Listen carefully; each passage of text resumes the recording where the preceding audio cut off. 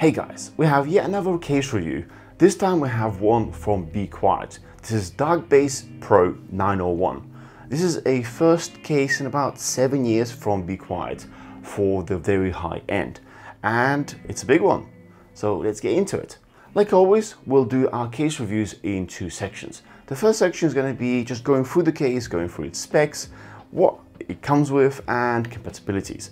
And then in the second part, we're going to do some benchmarking, put it together and present what our findings were in terms of how it is to build inside, the quality, as well as the actual benchmarks such as temperatures, performance, etc. As you can see, it is a very big case and it's actually really heavy. It comes with a big side panel, tempered glass like usual, and it actually has a lot of accessories as well. Just as a comparison, this is an accessory box that it comes with. Some cases fit in a box like this. I'm going to take off the side panel and remove the reflections. Definitely a thick side panel. Oh, there's a box inside. Let's get that out as well. So there's more accessories. Bunch of parts.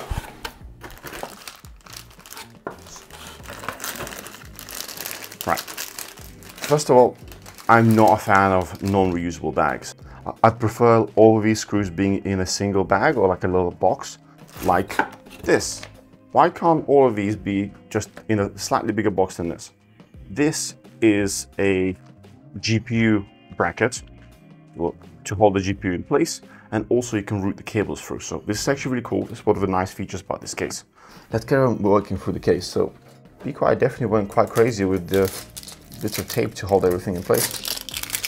And that's because most of these things actually come off. Let's talk about a few features of this case. It is huge, as you can tell, and it can actually fit all the way up to an E80X motherboard, and then some. As you can see here, you have the actual index for the motherboards, and each screw hole has the relevant sign. So you can actually take some of these standoffs off and move them around, and there should be some extra standoffs in the bag. The case itself comes with 3 pre-installed fans. They're 3 140mm fans, and they're Silent Wings 4 fans. We've actually done a Be Quiet fan roundup. We'll leave the link down in the description below. But we've actually found Silent Wings fans being both very quiet and very efficient, so that's a nice touch. These ones can go up to 1900 RPM, so they're not the slow ones, they're actually of the faster kind, which will be really nice. PWM, of course. The other cool feature is actually this motherboard tray. We'll show this in a bit, but it can actually be removed and flip it other way around. And the reason you might want to use that is, let's say you have this desk as your setup and you want to leave your case on your right hand side. That's no problem. If you leave it on your right hand side, the front of the case will be pointing towards you, all good. But what if you have space constraints and you have to put your case on the left? Having to put it on the opposite side, where you're going to see just the back panel, is kind of boring. But what you can do with this case is take this out, invert it, and put it the way around. Yes, the cooler is going to be down the bottom and the graphics card is going to be at the top, but you can actually show off your build through the other side. To be honest, this is a really expensive case. It retails for 320 euros, I believe.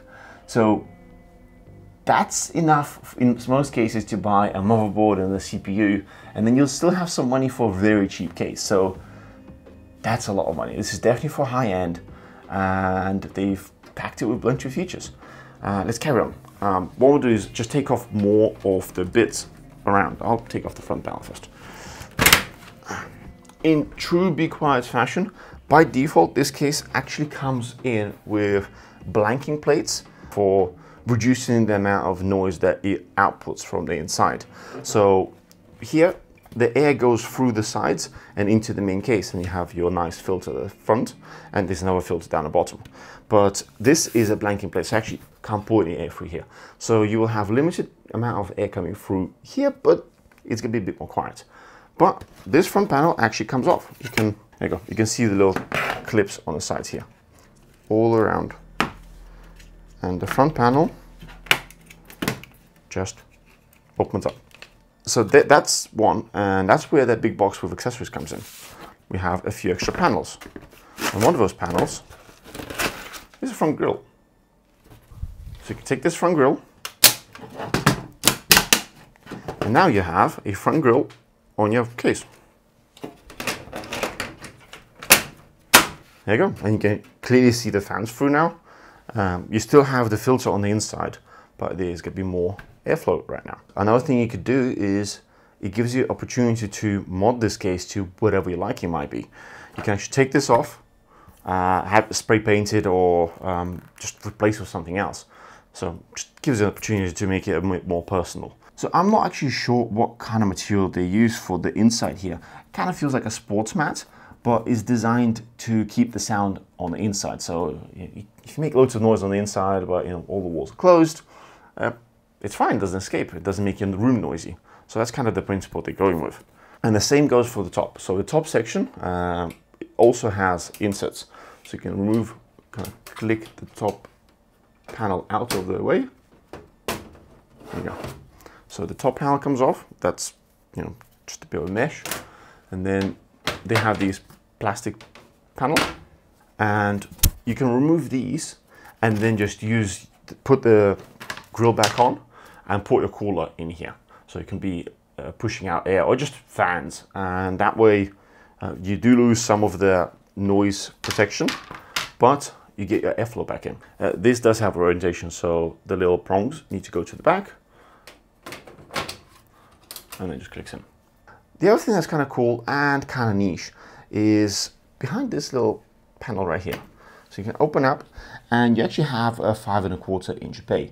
You can put your DVD or Blu-ray player in there, or Be Quiet actually has a little clip showing different kind of mounts, whether it's going to be some SD card readers or whatever else you'd like. It's kind of cool to have just an insert, or you can have a 3.5 and 2.5 inch base, which kind of hot swap. Opportunities are endless here because you've got the space. You can do whatever you want. Let me just kind of cover the front I/O. So at the top we have our microphone and audio ports. We have 4 USB 3.2, which are their 5 gigabit port, as well as a Type-C, which is a 10 gigabit port. The bottom panel is actually capacitive buttons, so you actually change the settings back and forth. So here we have the fan control for the included fan hubs. And here we have the RGB, so we have the different modes, and you can put sync on as well. On top we actually have wireless charger. This is a 15-watt wireless charger. I haven't seen many cases with wireless chargers before, but based on the fact that it's quite high, it might be a convenient place to keep your phone. Next, let's work our way to the back. The panels are solid, and yet again, we have the same material here. But what you can see is we actually have mesh over here. So this mesh is mostly for a conversion. If you wanted to convert this side panel or side area to install fans or radiator, for that you actually have a separate bracket. So what you can do is actually remove this inside panel, which is currently more of a hiding your SSD or hard drive mounts. You can remove this out, mount your fans or radiator on here, just like in quite a few Leon Lee cases, and install it back in here. What's interesting is this case clearly provides a lot of flexibility, and you can get quite creative, whether you want to install a distribution plate there or something else. So you can actually remove it and adapt it. These little inserts here are actually to allow you to install drives. So you can actually install caddies in these slots here. Let me just quickly get to the notes. This case has a maximal drive bay capacity, and I'll go by sizes. So a single 5¼ inch bay, you can have up to 7 3.5 inch bays. 2 of them are currently set up, so that's part of the delivery, and you'll need to get accessories to get more. You can have up to 16 2.5 inch SSDs. That's kind of extreme. Out of the box, you can get up to 6. There are loads of accessories you can get should you want to convert this into a ridiculous SSD server or wherever else. But if you're spending 320 euros on a case, you might want to do that.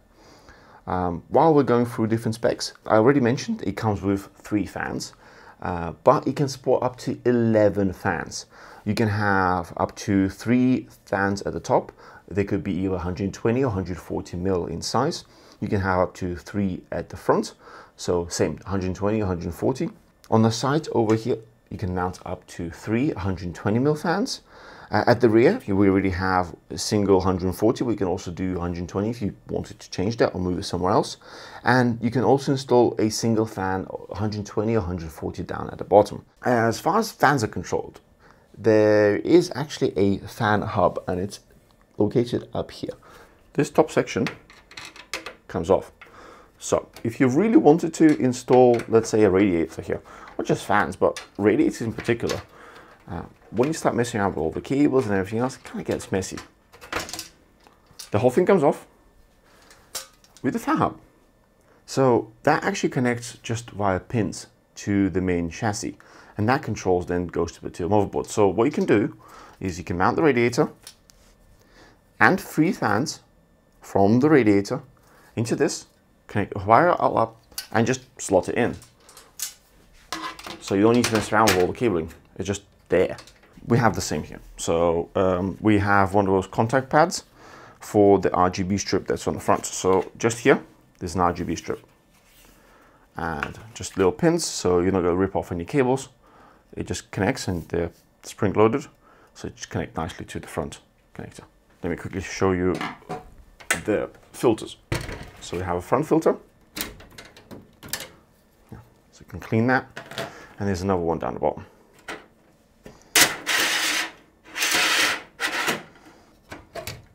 There you go. So we have 2 fans already pre-installed. Again, we have 3 connectors. You can cable and manage and kind of hide all your cables here. And it's just a single unit. So you can just take it off, deal with it, and then slot it back in. And while we're here, you can actually see the hard drive cages from the bottom. Captive thumb lock. And it's actually a pretty solid cage, kind of heavy. The cage itself does not require any tools.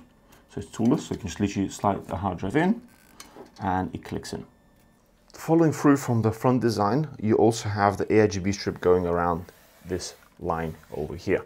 And since this panel goes on either side, you can actually open it up and flip it over. So just be careful when you take this out, you unplug the little RGB connector, and then you can move this to the opposite side. We'll show that in a second.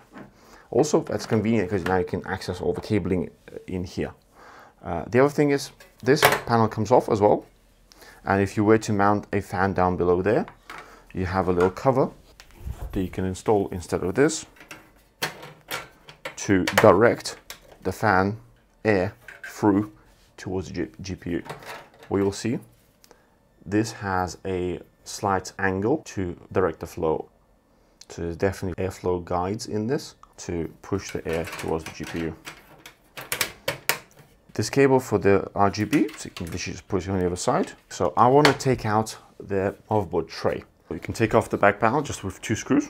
Once you've unscrewed a handful of screws, you can literally just use the rails and take it out. You have to kind of wiggle it out, but there you go. You got your motherboard tray with the back panel at the same time. And if you really wanted to, you can remove this and install a vertical mount for the graphics card as well. So that's completely up to you, and that could be done in either orientation, this way or the opposite way, which is this way. That's how it works. What's nice about this, you can actually take this out and use this as your build bench. As you can see, it actually stays up horizontally. Basically, it's essentially a test bench right now, with ability to kind of route the cables behind if you really wanted to. As far as the vertical mount is concerned, by default, this case does not come with a vertical mount. So you'd actually have to buy that as an optional accessory. So just bear that in mind. To be honest, at this price, I would have expected to have it, but I think this alone is quite a lot of research and tooling to make it work. To mount this back in, you just go from this side and install it the same way, kind of, as you took it out. The one thing you'll find is you'll have these metal bits here, which are in the way. So you're gonna have to remove this bracket and then reattach it on the other side. I also want to cover a small thing about the radiator support. So since you have loads of fans you can also install a bunch of radiators. So the radiator support for the top is 120, 140 or 360. For the front we have 120, 140, 240, 280, 360 or 420. So you can actually have a triple 140mm fan radiator, which is huge. On the side we can do 120, 240, 360, and at the rear you can do 120 and 140. To be honest, with a layout like this, with a case of this size, I would probably expect somebody to have a full water cooling loop. So I'd probably go with a 420 at the front and probably a 360 at the top, and you'll be fine. And then what you could probably do if you really want to get extra air pressure is put in extra fans on the side here, unless you want to go and install a bunch of drives, but that's up to you. With the main assembly completed, let me now go set up our test bench and test out and see what it's like. What it's like to build in and what it's like to actually use. Our test bench is actually an ITX, so it's going to look very tiny in here, but we want to make sure that we use consistent test bench between different systems, so well, we'll see that. Let me get into building and I'll come back to some results.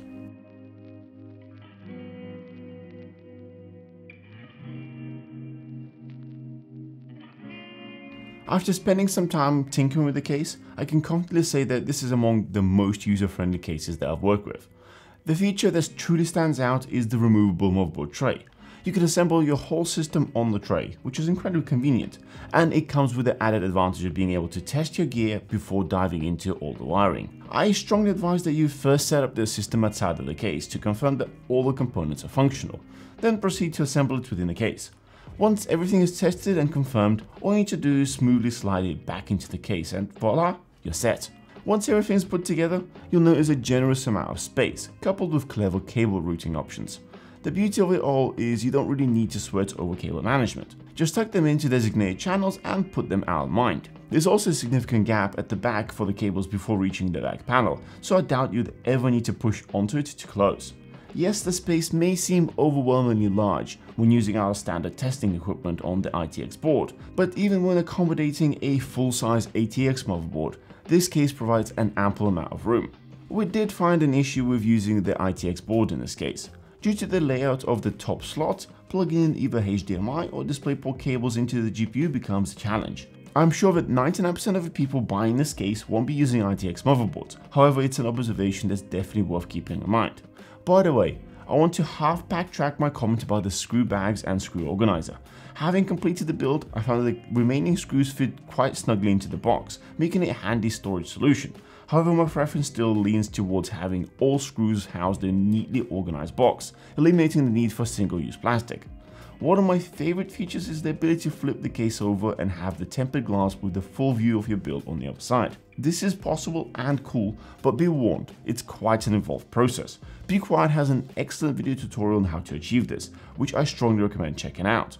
Another feature that deserves a mention is the neat GPU brackets, equipped with the magnets for easy adjustments when in a standard operation. Moreover, it can be screwed up if you choose to invert the case, providing support from the above. The concept is great, but be mindful of the cable lengths. During my test with a smaller GPU where the PSU cable had to reach higher, I found that it couldn't use the included plastic cover when routing the cable within the support. As a result, I had to rely solely on the GPU brackets and let the cables run straight up. Don't get me wrong, it is still a very clean setup when looking head on, but from an angle the cables become visible, so the visual impact can vary depending on your perspective. One area that could benefit from the bit of enhancement is the fan controller. While both front and top panels house 3 fan headers, great for fan placement. There's nothing available for the fan at the rear. I would have preferred this to be wired up in a way that left me with just a single cable to manage fan speeds. It's a minor critique, but for the case of this stature, I believe my expectations are well placed. To be frank, I would have also liked to see at least one additional fan included at the front. Which leads us well to the benchmarking. We did a bunch of tests, but we'll concentrate on the most significant ones, starting with the fans operating at their maximum capacity. For the record, the ambient temperature during our test was consistent 21 degrees Celsius. Bear in mind, this is a relatively new test suite for us, so comparisons are somewhat limited.